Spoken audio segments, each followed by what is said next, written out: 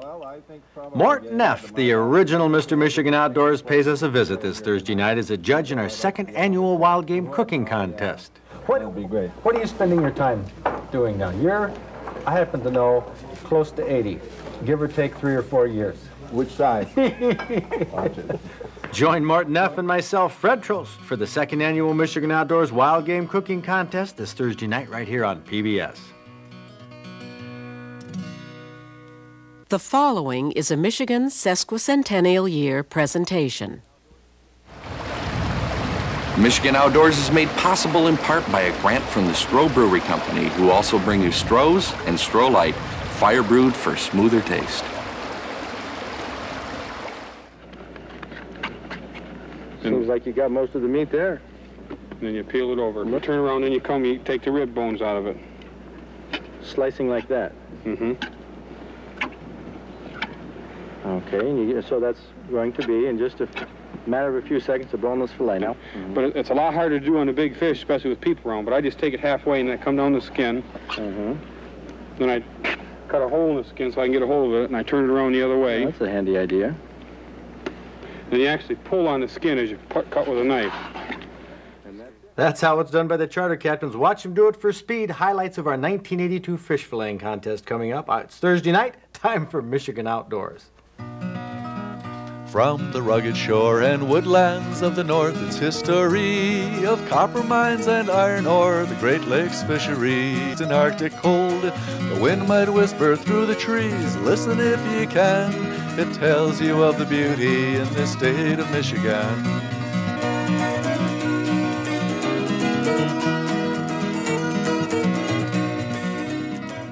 In 1982, we held a fish filleting contest in Ludington among the charter captains. Now, I've always fancied myself as a good filleter. I get all the meat and I do it quickly. But I didn't know what quickly meant until we laid out the rules and started this contest. The time. If there's any rib bones on the fish, we're going to add 3 seconds to the time. Unless there's more than 4 rib bones, and then you're disqualified. Unless there's more than 4 inches of skin left on a fillet, and then you're disqualified. So we have to have some standards, right, Ray? True. Now, does that sound fair enough? You guys can swing that? Yeah. Okay. Now we're gonna start out with the knife laying on the table. That's how this will work. The knife will be laying on the table like this.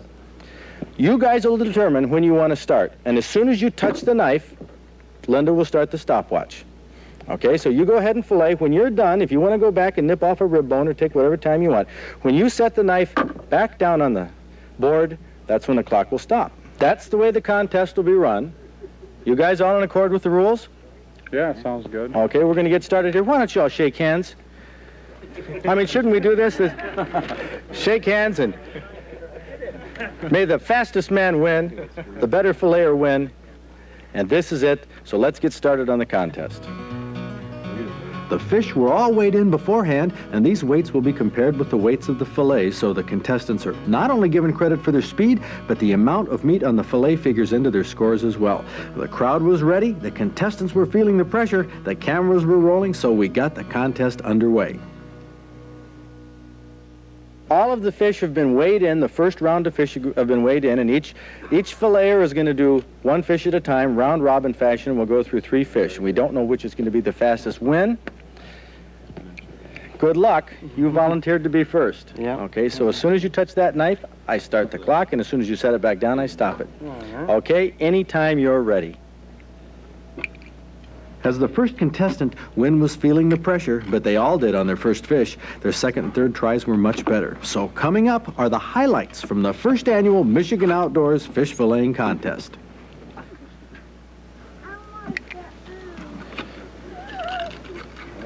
Oh, he's smoking this one.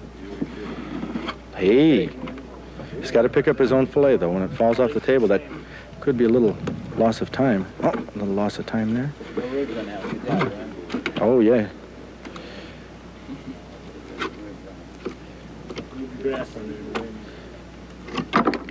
Yeah. Well, that's 23 seconds. Okay. 23 seconds. He's got a good grip on it as soon as he touches that knife. Okay. Jerry wears a glove on his left hand. Ooh, that was quick. Oh, having trouble with the backbone. You dig a little too deep. Cut through that backbone, and then you're really in trouble. Here comes the skin. It looks like that's a skinless fillet. You can take the rib bones off. Jerry Lee has hit 25 seconds right now. Oops, trouble with the skin.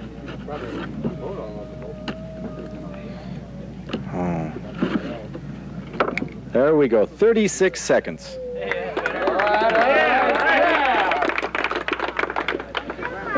Go, Dave. Now he cuts the belly meat off all in one swoop like that, a little different than some of the other techniques.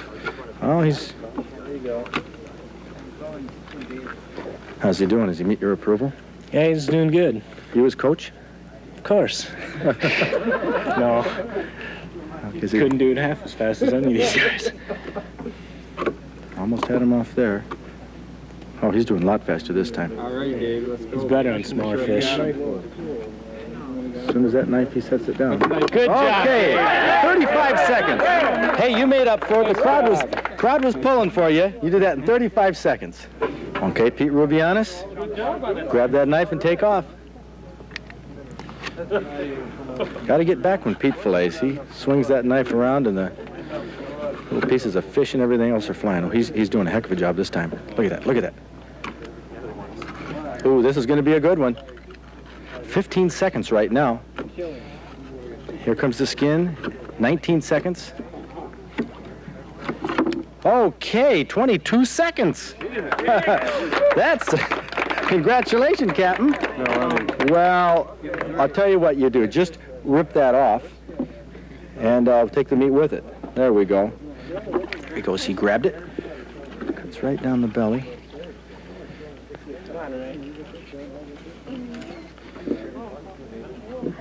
How's he doing, Jerry? It's looking better.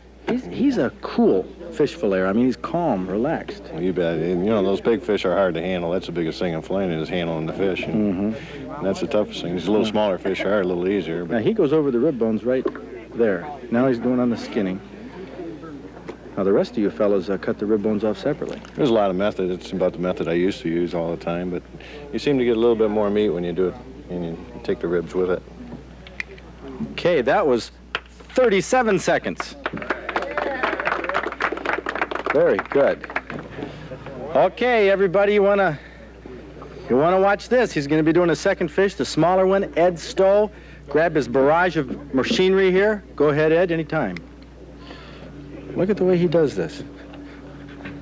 You would never think that using 3 pieces of equipment, 2 knives and pliers, but this man does 100 tons of fish every year. Whitefish, lake trout, salmon.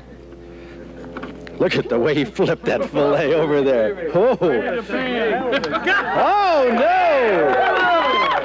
no! 22 seconds. 22. Congratulations, Ed. How many seconds? 22. Boy, that was about the prettiest job of filleting I've ever seen. Wasn't that pretty to watch? It sure was. I would just, if I had $100, I'd start $5 on that because I've seen him. Boy, I'm telling you, he is the fastest knife in the West.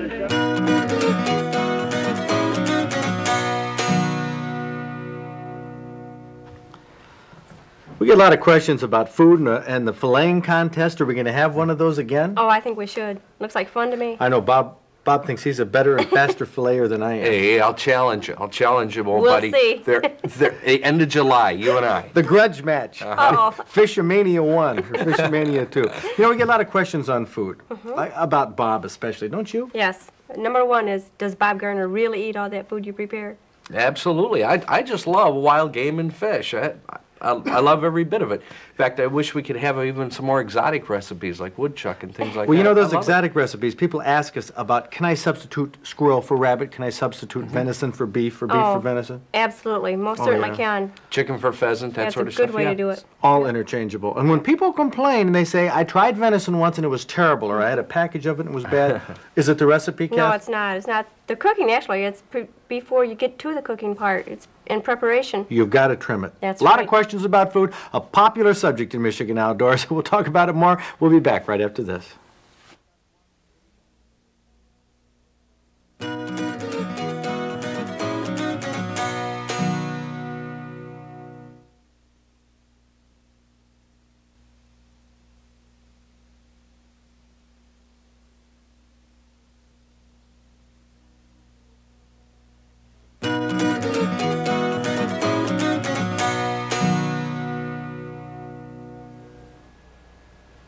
You know, vision outdoors is extremely important. I thought I had the best protection, the best vision with the 3 pairs of glasses that I bought, these clear ones for everyday use, my shooting glasses, and the Polaroids for the bright days. I found out that I'm much better off with these glasses I'm wearing right now. How so? Well, I'll give you the answer to that in just a minute. See if you can answer this question in our outdoor quiz. The first successful introduction of ringneck pheasants in the United States took place in Oregon in 1881. Did anyone try establishing pheasants earlier? George Washington released pheasants at Mount Vernon during his first term as president. The first presidential introduction was a flop. All of us who shoot, the older we get, we seem to have more problem focusing on that rear sight, the front sight, and the target. That's true. And around, as I said, around age 40, the eye starts losing its flexibility in focusing. And you no longer have the fluid of movement of those muscles. And by the age of 50, really, you will not have the ability to see the rear sight and the front sight at the same time. You have to learn to compensate. Well, Doc, what can I do? I want to keep shooting. Don't get older. That's the only answer.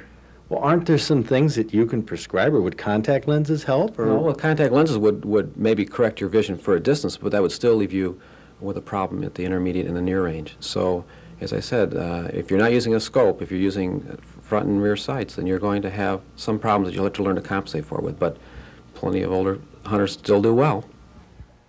Well, Doc Russell gave me some kind of bad news, but I guess if everybody sooner or later is going to wear glasses, we might as well learn about it. It's a very important concept in Outdoors Forever, as a matter of fact. You know, the goal of Outdoors Forever is to protect and extend our physical abilities outdoors. That's for all of us, whether you're young or old, in a wheelchair or not. One of the main abilities that we need is our vision. We need to be able to see, we need to be able to be comfortable with our eyes outdoors and have them protected. I went by Dr. Avery Sterling. He owns Sterling Vision around Michigan, 20 different shops. He's a hunter, so is Tag O'Sullivan. They talked me into a pair of glasses that I swore I wouldn't be interested in. That's true. Well, let me see how these are a lot bigger than the ones I have. Yes, but you're wearing a frame way too small now. Doesn't look that, I can see how it has more protection. A lot more protection. It's going to cover your face for brush a lot better. It's a lot harder for brush to get up underneath your face here. And this is what you want. And plus the sun coming in from all different angles. I found out from these two that wearing glasses really is something that every sportsman should do, whether they need a prescription or not. I used to think the only redeeming value of glasses was vision correction, visual acuity, so I could see in focus whether those deer had antlers or not. But glasses also have the advantage of eye protection from twigs and dust outdoors. Then there's a new concern of ultraviolet ray protection to help prevent cataracts by getting coating on your lenses to filter out those harmful rays. And comfort, boy, that can extend your eyes outdoors by the wind, dust, and harsh sunlight. If you have corrective vision enhancement, that's another one. Vision enhancement can not only rest your eyes, but it can help you see as much as 15 minutes earlier in the morning and later in the evening with, well, something like a red tint like this, or even the yellow type of shooting glasses. But what about all these glasses I've invested in? 3 cases, 3 pairs of glasses. Kind of a pain in the neck. These are the ones that they talked me into, and I'm kind of amazed. Now, they're a designer frame. I thought, well, crying out loud, that's the last thing I need. But they said, look at this. These are Porsche frames. I suppose you pay something for the name. But with these frames, you can replace the lenses. Just flip this little lever up on the front, put new lenses in. Right now, I'm putting in my Polaroid sunglass lenses. I'm all set to go. Now, they're bigger. They protect me more. They have the ultraviolet protection. I'm going to be able to see better outdoors, see longer. Many advantages to it. Vision is an important part of our Senses Outdoors. If you have questions on this, because I'm not an expert, call the number, the toll-free number at Sterling Vision, and they can answer your questions about ultraviolet, about the different lenses you can get, and some of the different frames and options, because our eyes outdoors are extremely important to all of us. We're going to talk more about this in our Outdoors Forever segments in the future. Right now, let's take a look at some of the upcoming events in our outdoor calendar.